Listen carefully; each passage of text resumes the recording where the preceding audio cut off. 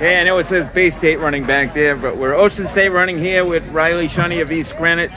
Third place in the small school race, 18, you just told me. 20. 20. Something like that. A season best for you today. Rylee, talk about the effort today. You got to be happy with it.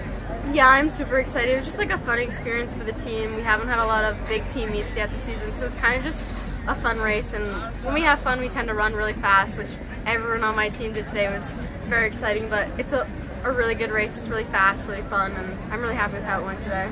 So tell me about your season, how it's been going. Last week, top 5, right, in the Wickham Park Invitational? Yeah, that's definitely a tough race, but our team's shaping up. Great American unfortunately got canceled, which is kind of where we were kind of bring our whole varsity together and kind of race together, but that didn't end up happening. But I think we're shaping up good.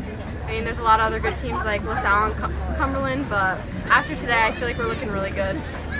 Yeah, so talk about running at this place, running here. I mean, you guys ran here last year and won this race, and this year coming back. I know Reese isn't here today running with you guys, but talk about running here, running at this place with the lights, the music, and everything else.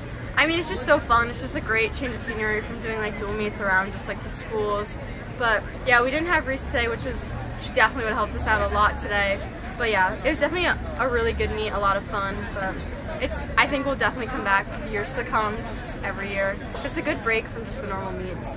Do you feel like you're starting to peak at the right time?